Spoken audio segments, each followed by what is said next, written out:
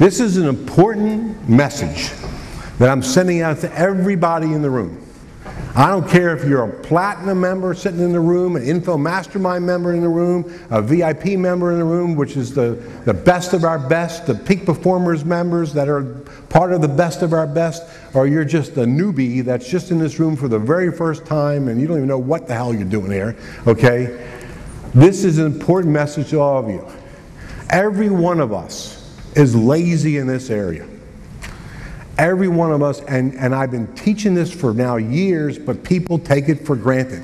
They do not do the proper research, especially if you're looking to enter into a new market. So, I cannot emphasize this enough, is do the research before you get started. And here's a couple tools for you in order to help you. Number one is SRDS.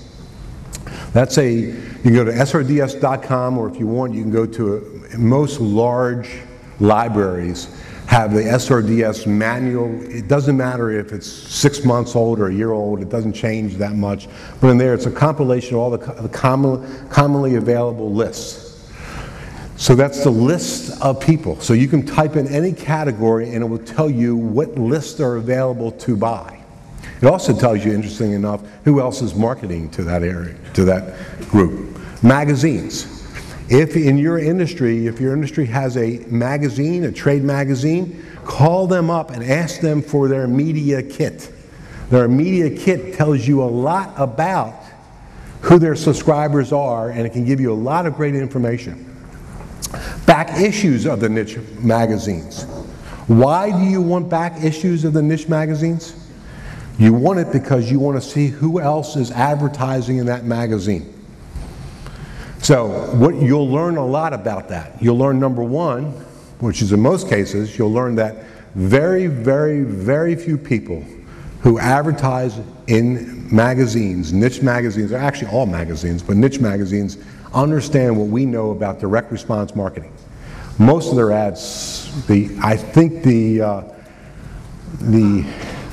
industry term for this is, it's called, most of their ads suck.